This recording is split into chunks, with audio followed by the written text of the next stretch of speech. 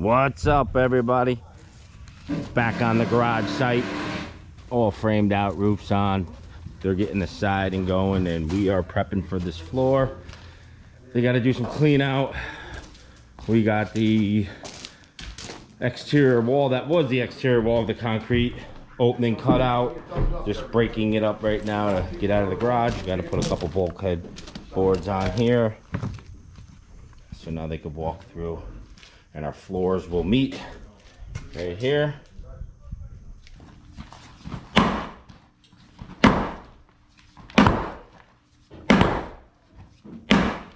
I broke mine.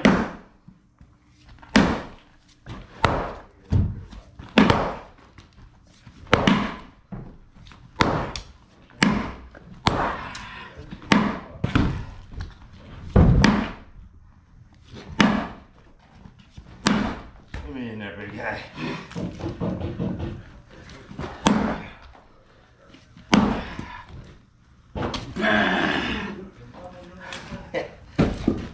Yeah.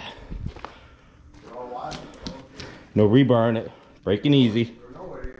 He's got the guns out. He's got the guns out. All right. Concrete's all out. Everything's formed up. Raked back in. Got the form on the back door.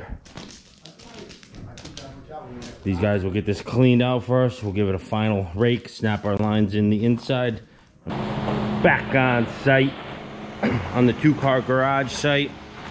Got the white trucks pouring this 2-car garage. Everything's framed up, just waiting on the siders to finish this project, and then upstairs that's to get done. But got the plastic down. We're going to throw in some grade stakes this morning, and we have fiber mix, 4,000 pound concrete with fiber mix, no wire.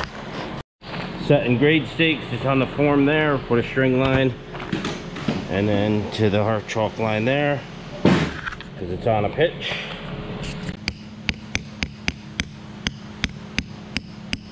Perfect. Let's rock and roll.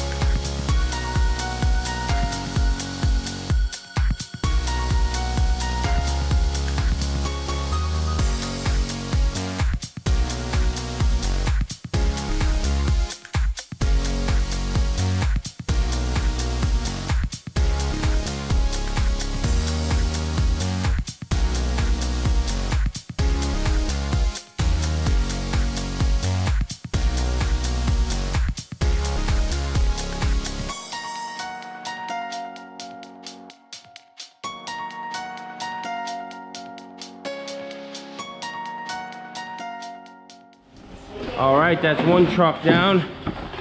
Our screed marks right there. We're gonna start screeding, clean that coal chute, get it all cleaned up, and ready to rock and roll.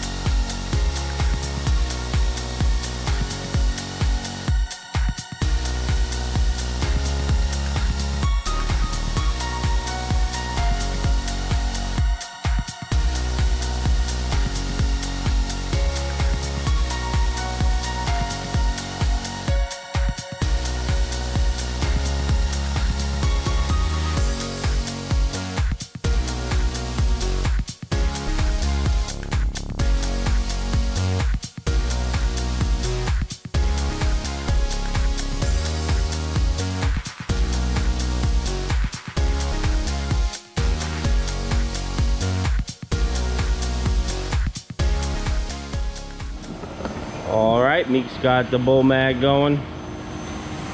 Best way to get a floor flat.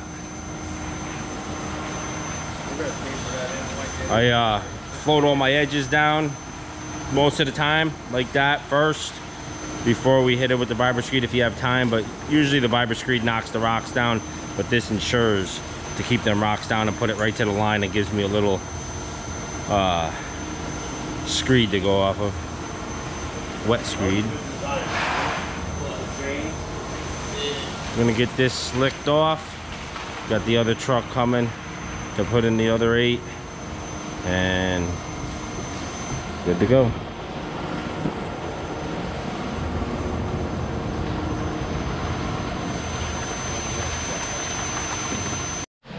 All right, second truck's here. Get it in.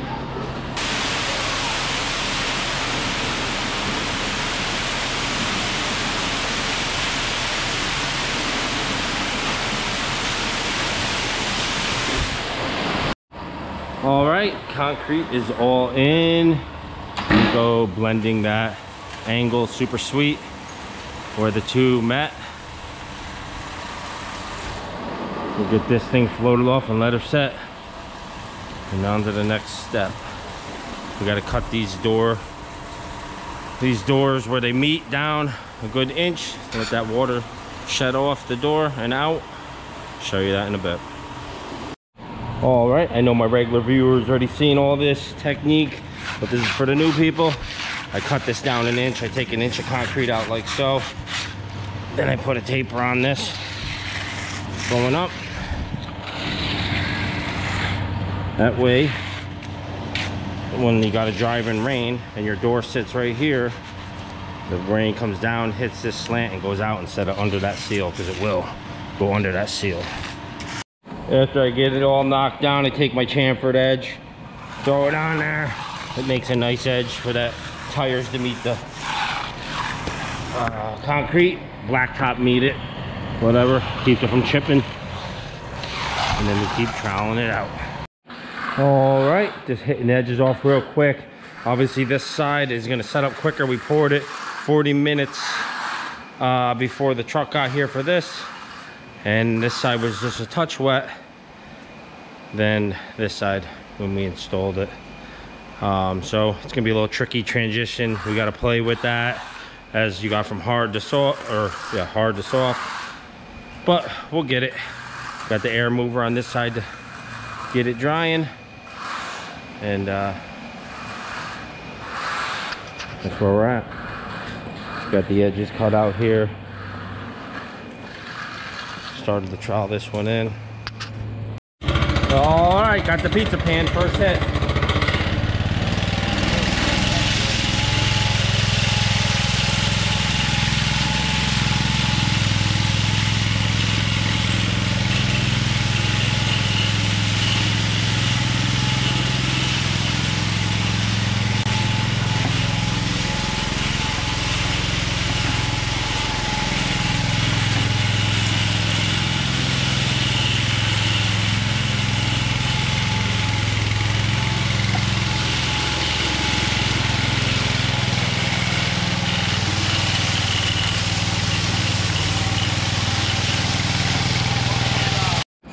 All right, first hit on the first truck with the pizza pan.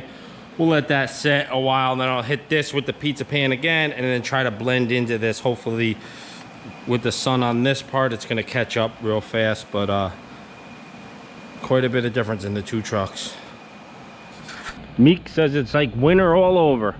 Normally we do this in the winter time and blow heat in there, not in the hot summer, but we're doing it to cut the sunlight on that spot that we poured first.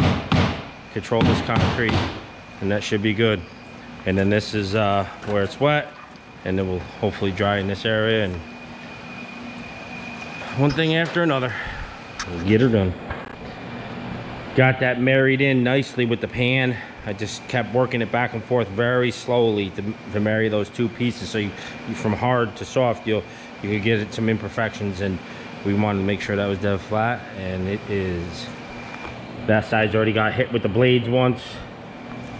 This is the pan hit, and this is still waiting over here. Another half hour, we'll hit that off with the pan, and then everything with the blades, and hopefully we'll catch it. We should catch it. All right, like I said, pizza pan, blades, nothing. So now we're gonna do a pizza pan here, marry this all in, and then hit blades on everything. Another 20, hit lunch up, and then we should be able to start polishing everything all in one motion.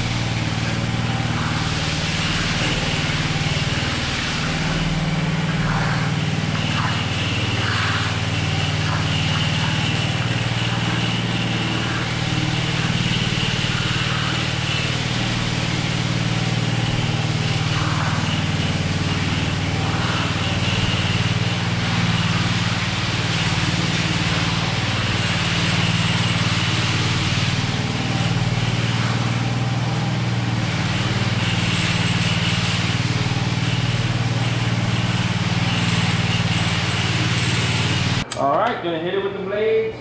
Each pass, try to go opposite direction. Helps flatten the floor. All right, guys, story time. So the first truck showed up on time and the slump was perfect. Second truck, 40 minutes late, and it was wet. So there was some technique going on here. That's why the two slabs were drying differently. And we couldn't just finish all at once. So basically you want to just come along like I am and just put the front tip of the blades into the wet stuff and just have weight on the back of the trowel, like I'm just nudging it in there right where it is like that, and create it so it's not digging in, because if I just let it go out on there, you're going to bury it and you create a hump in the floor, and then the next pass that you get on there a half hour later, it'll be too hard to get out. So it's really tricky. Even like the first pass is the most trickiest, and as you keep doing what I'm doing, it gets easier as it dries, as long as you don't go out onto that wet super hard, but you have to definitely engage it. Yeah. All right, sorry for the delay in video. It's just working. It's hot out. We're trying to get this all blended, and I got this transition really good. That part's all done, and then as you see, it just gets wetter as it goes, and it's working our way over, but at least I don't have to mess with that transition of the soft and hard. And we'll keep working this as we go and keep troweling it. Probably 2 more hits. You know, I'm gonna let it set pretty good now. I'm not gonna go back out on that. Looking good where it meets the other floor. You can see all the fiber in it. See that fiber down in there? So what happens is that just gets burnt off with the trowel machine, and then it stays like that, and then they just break off just on normal use. But that's a lot of fiber in there. We like the fiber.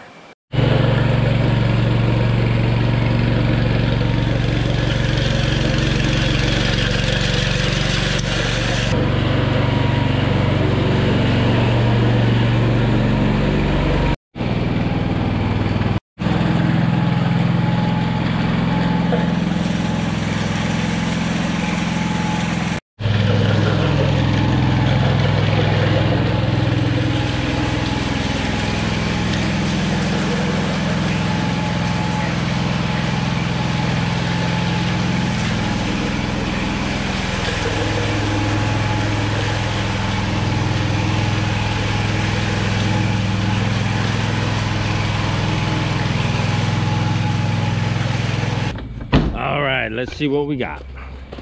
Last hit is complete. Just loading the truck up. Lots of fiber in this. It's nice.